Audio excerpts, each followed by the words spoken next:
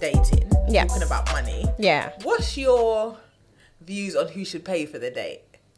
Oh, okay. So I've got a mental rule of if I go out for a first date, and I would gesture a half. Would you? Like, how do you do it? Like, no, I would gesture a half, right? How are you gesturing? Show me how you're gesturing. Whip out the purse. Be all real. No, like, I'm really going to pay, yeah? Okay. But it's slightly a test. Okay. Yeah? I'm not going to lie. I will follow through, but it's slightly a test. So if he's like, oh, no. And I'm like, no, are you sure? Like, yeah? Because I'm real. I will pay, yeah? But I ain't paying all for the first bill. Even if I like the guy, I'm going to keep it real. I'm not. So you go on dates with people you don't like? That's what you just said. No. But you might have that convo, and then it's all turned down after that. Okay. So at the table, I'm still establishing, you know? Yeah. So if I then establish, you know what, I would like a second date, and he says to me, no, I'm going to pay for the bill, I'd let him. Right. But if I do not like him, and he says he's going to pay for the bill, I'm slapping down my card. Wow. Yeah. Because I'm not gonna cut and you paid for half the bill and then you're trying to call me and it feels like you're trying to hold me to ransom. I'm not down. Men do that, you know. I took you here, you know. We are not doing that. Yeah. But if I like you and like it's just formality, you pay, then I'm okay with that. My white friends, they don't do this big dinner for first day. They go for coffee. This is what I'm talking about, the difference of money. Yeah. We want to be going out for a little £100 meal, £50 each. No. Well, we could go to Starbucks and spend £4.50 and realise we don't like the guy, keep it moving. Yeah. It's mentality. I've learned this. So Cam, I'm glad I'm on the right track, that means, because guess what? My really good friend has set me up on a date with a guy. The guy didn't know what I looked like and I was so happy about that, Okay. And then I knew what he looked like. He didn't know what I looked like. And guess what I said to him? Coffee. I said to him, I said, I'm cool. I just want something easy breezy. Let's just meet and actually just make that first meet. And I do not want him to do this whole charade of this, that and the other. And also, I think in this time, it kind of makes men feel like they need to do that. And then obviously they're backbiting after you've gone like, she made me go to here and I don't even like her. Yeah. So I was just like, coffee, let's see. But guess what? He was just like, do you know what? My friend was like, I'm going to book a place for you both and then you can go. You know, he set it all up and I really appreciate him for that. I need that friend, yo. Listen, he's the best. He's actually the best. But that's how I deal with the dating thing. I mean, what do you think some of the struggles are for men, black, white and indifferent? Do you think men have greater financial strains than women? In a way, no, because if you look at the current times of the maintenance of a woman, an expectation from a man of the maintenance of a woman, we pay a lot. We do. Yeah. How much are we paying? Let's chop that up first. If you're a woman in 2020, too much, definitely. How much are we paying to you said maintenance. Yeah. How much are we paying to maintain? Gosh, let me do quick maths. Do quick maths. Break it down for me. We can do a little sum on the screen. Yeah. So it's like the lashes regularly every 3 weeks. It's like £30, right? 45. You go 45. For the top up, I think it's mine is like 30. Too, but yeah. So do I. I think we go to the same lady. Anyway, go on. Yeah, she's good. So you got £45 with the lashes. Then you want to do brows, right? That's like another £7, I think it is now. I don't do it. I ain't done it for long. Yeah, me too. Right. Concealer. Listen. And then obviously makeup. I luckily don't buy so many rounds of makeup each month. I know a lot of women do buy a top up every month. So God, let's talk about the average woman. That would be like another 25 a month. Not even, because some people buy all Fenty and stuff. Fenty's meant to be expensive. No, MAC is more than Fenty. And okay, let's say 40 a month, because you're not buying the same foundation. Yeah, you might buy a new lipstick or whatever. Right. So what about nails?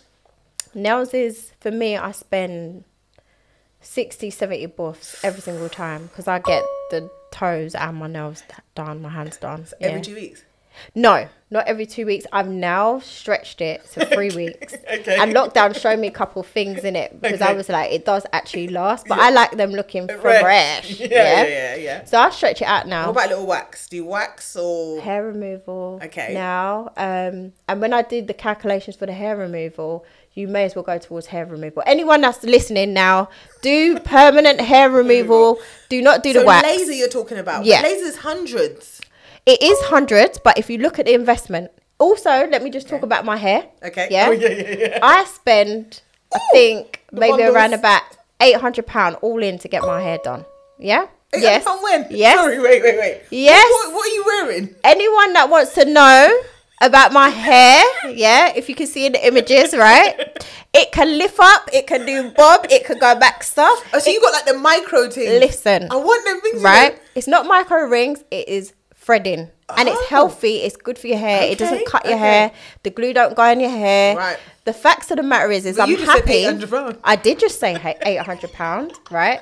But listen to this. Actually found someone cheaper, right? But listen to this, right? If I spend £800 and being a hairdresser through experience and qualification myself, right? Yeah. I don't have to. Why do you do it yourself?